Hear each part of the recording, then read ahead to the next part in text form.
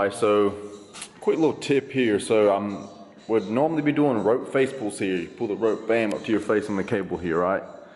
Well, last workout, I got this pain in my left elbow. It was kind of pretty, miniature or small, whatever, because it's pretty minute. So I went ahead and did a set, whatever, still hurt all the way through. Sometimes for some reason, things will kind of hurt a little bit warming up, then my working set, they won't. This wasn't the case. Anyway, did them, and then I can tell my elbow's been hurting ever since, and I took a couple extra days off. This is now the 5th day. So it was like Tuesday, so I waited Wednesday, Thursday, Friday, Saturday. Now Sunday I'm training. So I just was warming up again. So I went 25, 45, 65. Didn't feel anything. When I got to the 85s, I pulled it a couple times. I feel it. It's just one that's bunched up here when I'm pulling. Everything up here, it's just when I really close off the elbow there, like that. So I'm really flexing the bicep. So I mean, it's so much better. It's healed a lot from last time. I don't know why it all just out of nowhere started hurting a little bit like that. But what you do, still come to the gym like I did, and still train everything else. This is the last movement. It doesn't hurt anything else. Okay, so I got the 85s. I feel it now. It's a way more minute than what it was the other day. I can still push through. What's it gonna do? It's gonna aggravate it again. So what am I gonna do? What's the point of the exercise? Hit my rear delts. Gonna supplement with another rear delt exercise that doesn't have any kind of arm bending. Gonna do some rear delt flies. Now, I normally go, today was 12 rep goal. I'm gonna load 125 pounds up on that cable pulley there and pull that. So yes, I'm missing out on a little bit of overload, but this is a lot more, it's probably a little more isolation on the rear delts here. Just a different exercise. You can't go quite as heavy on this exercise, but I normally do 5 reps and burn them out. I'm doing 40, however many reps, right? Well, I'm gonna go up to the 15s, have a little more weight. I don't wanna go super heavy just because I haven't been going heavy with them, so you just don't wanna jump up to the damn 30s just because, well, I wanna try to max, no. So just go up to the 15s, have just a little more tension on the muscles here, and keep training, stimulate that muscle. Keep it moving, keep the health, keep the recovery coming on the elbow there. Again, just my little tiny, minute little tweak or whatever that was for whatever reason on the elbow hurting a little bit. Guess what? You don't stop coming to the gym. You work around it. You don't just stop altogether, because that's when you start going backwards. So I'm gonna hit this set here. So just taking the 15s, nothing super heavy, but compared to what I normally do, 5s, this is a decent bit heavier each hand. So just gotta burn them out. Good stimulation.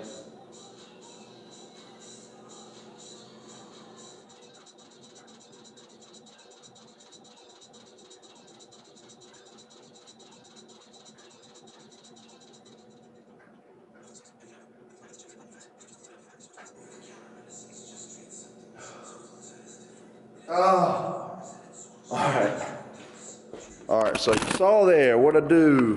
Less weight, so I went more intensity.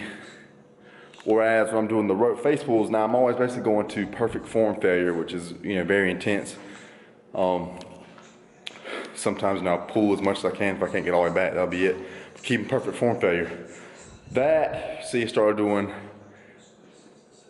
partial reps. Why? Because I wanted, since again I'm not having as much tension on the muscle, I want to stimulate my rear delt fibers as much as possible, and I'm cutting, so I want to send the signal to my body, we need these rear delt muscle fibers to stick around, basically. So that's why I just zapped them like that, and now I got an amazing pump. But might have like one other little accessory stuff to do, like some stuff for my health, or steps like a vacuum, or some rotator cuff movements, and some stretches.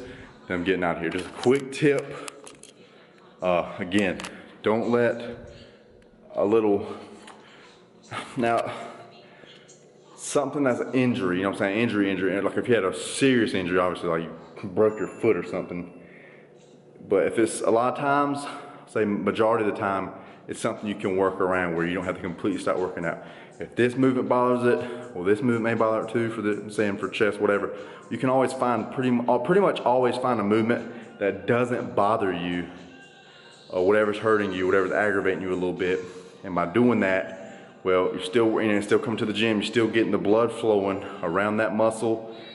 And it keeps, so not coming to the gym is gonna actually slow down recovery. Now you wanna take more time in between sessions to help with the recovery, but you don't wanna stop coming to the gym altogether, you know what I'm saying? Just take extra 2-3 days off in between your training sessions that you would usually take. And that's gonna keep the blood pumping through your body there, and it's really gonna keep, sending nutrients to that spot as well and speed up the recovery. So I'll probably wait, I'm actually gonna go try some, kickboxing Tuesday. So I think that's actually going to be good for, again, which is a lot of no weight bearing, just bam bam punching, kicking stuff. So it'll be it's a cardio exercise, and I'm kind of using it for recovery as well. Again, use this brain here, what's going to make that recovery faster again. And then instead of training Wednesday or something like I normally would, I'll probably wait. Honestly, it just depends. I may Friday, Saturday, or Sunday. Even Sunday, I'm not. It just depends how I feel. You got to constantly monitor yourself. But as of now, probably not Saturday because of the way my work schedule thing's set up, or the way I'm scheduling it out. So either Friday or Sunday. And I think if I just took one extra day off before coming the other day, that this probably wouldn't have happened. So. And I didn't know though. It wasn't like I felt it and I knew not to come. No, I just came in the gym and out of nowhere it was hurting. So for whatever reason, I'm at pool that day. So it never hurts to take an extra day of rest. It's not like you're gonna get smaller, you're not gonna make progress. So if you feel like your body needs it, or like you're kind of debating it, just take an extra day, let your body heal more, come back in the gym, kill it. All right, everybody, hope this tip helps. Well, I know this tip will help. It's helped me tremendously, and really kind of common sense, but not really common sense if you're not common to you don't have the experience in the gym basically. So take this, add it to your arsenal, stay on the gain train, keep the gains coming.